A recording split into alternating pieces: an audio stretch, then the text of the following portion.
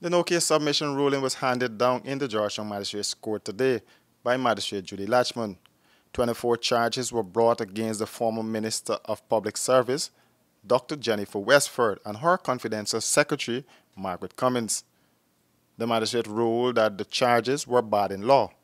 Some 48 witnesses gave evidence in the trial. The duo was on trial for the alleged theft of over $600 million belonging to the Guyana government while employed at the Ministry of Public Service.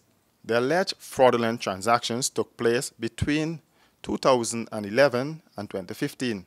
The monies were reportedly requested to finance activities in the regions across the country.